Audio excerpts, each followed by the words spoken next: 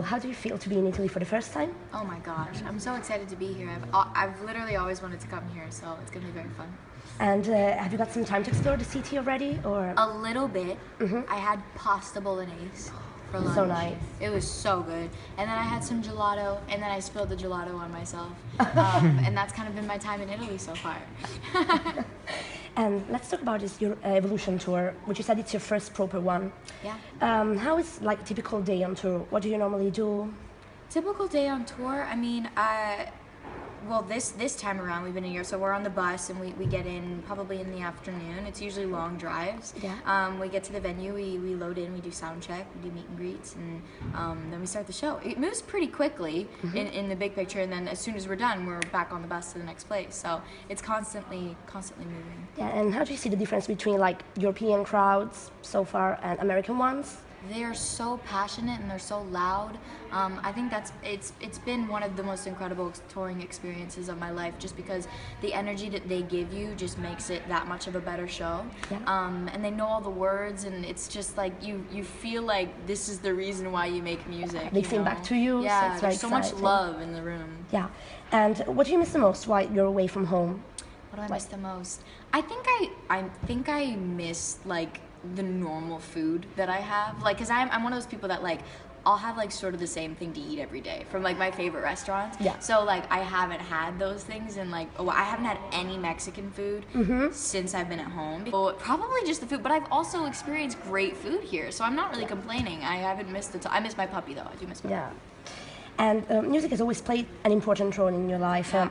When did you realize that you actually wanted to be on a stage and you wanted to sing in front of thousands of people? Jeez, I think I was 5 years old, because I started, the first stage I want to say that I was ever really on was my elementary school talent show. I would do it every year, and I just always felt like so excited to be there in front of all my friends and family and just so many people from my town. It just felt so special. So I think from that moment, like I think when you're a kid, you just dream the biggest dream possible, and so for that all I saw was stadiums, and so to be able to be on those stages now is just kind of a dream come true.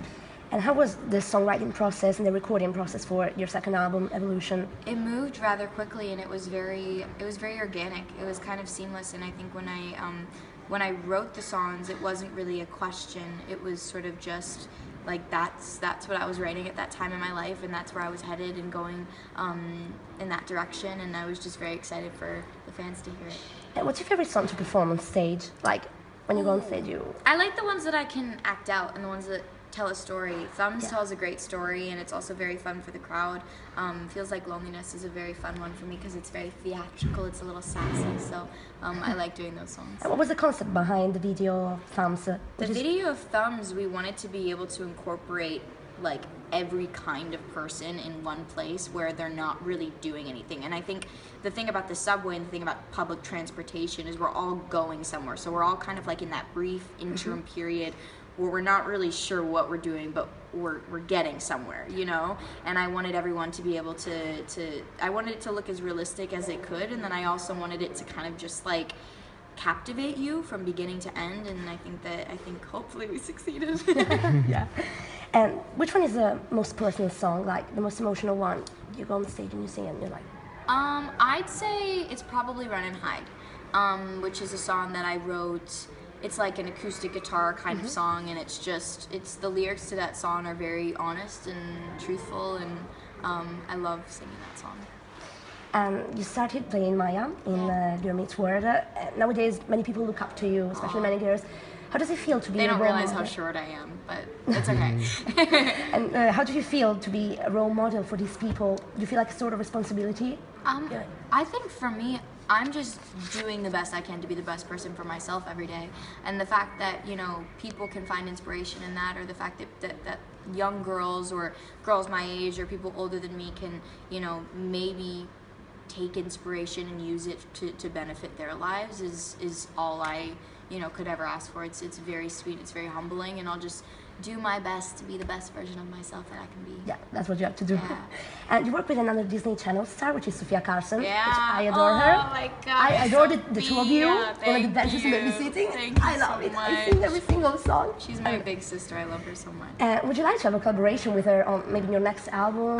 Well, the thing is, yeah, like the only song we've ever done together was for the movie, was Wild Side. Yeah, Wild Side. And I would love to like actually do something with her where we could create something together. That would be because fun. she's making an album as well. Yeah, So, she's so talented.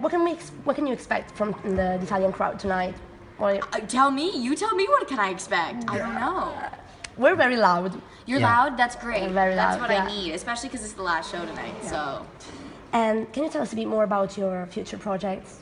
future projects. Yes. Well, obviously, I just announced my summer tour, which as of right now is only in the US, but we're working on broadening our horizons Okay. and coming back. I'm already working on coming back, so I can't wait to see everyone when I get back.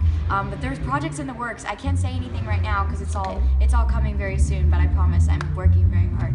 Okay, perfect. And we have a couple of questions from your fans. Nicole asks you, what's your biggest inspiration? My biggest inspiration, probably you guys. I'd say everyone that comes to the shows and everyone that listens to my music. You guys are the reason why I want to keep making it. And then she says, we love you so much. You're such an inspiration to Thank us. you. So nice. Did you like Europe in general? And the fans as well? Yes, I loved Europe. I can't wait to come back. I feel like I belong here. Every single show, I kid you not, like it was a different level of loud and love and energy, and I can't wait to do it again. Then Joe asks you if you're gonna come back to Italy. Yes. And if you would like to do more than just one show, maybe like coming to Rome. I would love to go to Rome. I mean, I wish I could have come to more on this tour, but if you're in Italy, I hope Milan is good for you tonight. Then they say pizza or spaghetti. I don't know because I had spaghetti for lunch, but I haven't had pizza here. Oh, no, you have You to. should. I know I should. You should. But I can't You just can't keep miss the eating. opportunity. I would say both. I can't choose. And if you were a character from Sherlock, the show, who would you be? Sherlock. I would be Sherlock Holmes. Oh, I'd have to because I don't know. I don't think there's any other character that I would feel satisfied enough because like I'm not really a Watson type. I love Watson, but I'm not really a Watson type. I'm more of a Sherlock You're more type. a Sherlock I'm not calling myself a genius, by the way. I'm just saying I think I overthink things and overanalyze things like always. Sherlock. What's been your favorite thing about Milan so far? My favorite thing about Milan so far. Yeah. I think how beautiful and passionate the fans are, and I'm excited to meet everyone tonight. Okay. The gelato's good too. Wait. Oh, one of the strangest things that has happened during one of your meet and greets. Strangest things that has happened during one. Oh, that's Or the funniest. That's a loaded question. That's hard.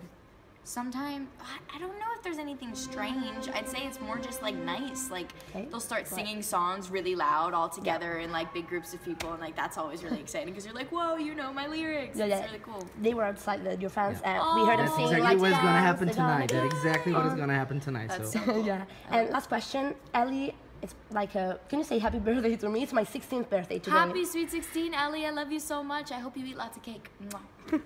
Ciao, Ginger Generation. It's Sabrina Carpenter. I love you so much. Ti voglio bene.